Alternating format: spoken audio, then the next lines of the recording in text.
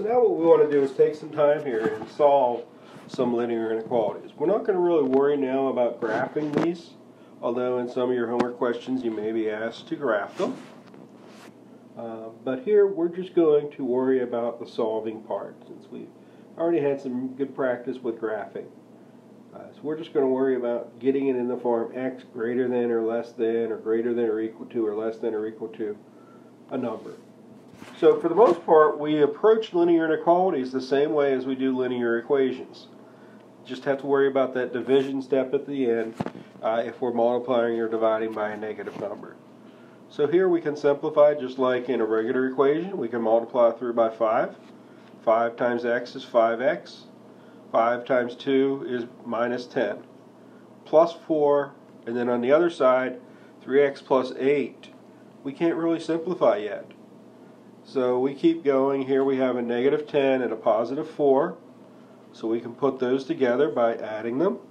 That gets us to 5x minus 6 less than or equal to 3x plus 8. And so at this point we want our variable onto one side. So we go ahead and subtract off the 3x. And while we're at it, let's go ahead and move the 6 to the other side. Okay, and then let's simplify. 5 minus 3x is 2x. 6's cancel out, 3x's cancel out, 8 plus 6 is 14. And then we'll have 2x less than or equal to 14. So we divide both sides by 2. And we simplify. And because we divided by a positive number here, we do not change the direction of the inequality. It just stays as x less than or equal to 7. X less than or equal to 7. Let's move on to a second example here. 18 minus 5 parentheses 3 plus x greater than 14 plus 9x.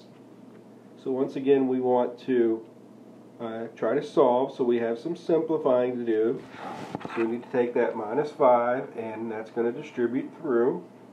Minus 5 times 3 to minus 5 times x. So we go ahead and do that. Minus 5 times 3 will give us a 15. Minus 5 times x will be minus 5x. And again, the other side here I don't have anything to do. Just stays as it is for the moment. And then we can simplify. We have some like terms there, the 18 and the 15. That'll become 3 minus 5x greater than 14 minus 9, or plus 9x.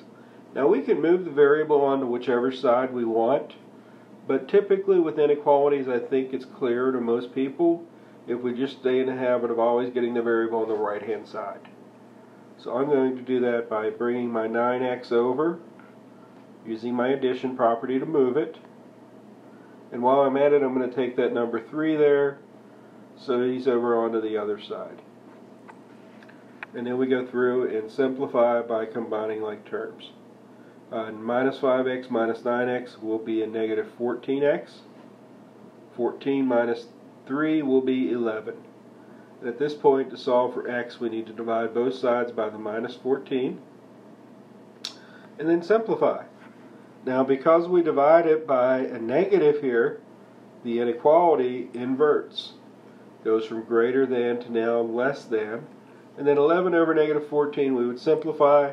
There's really not much we can do. I am going to at least put the negative sign up front or up top, which is kind of the conventional way of handling this kind of problem. And so we get our answer there. X is less than negative 11 over 14.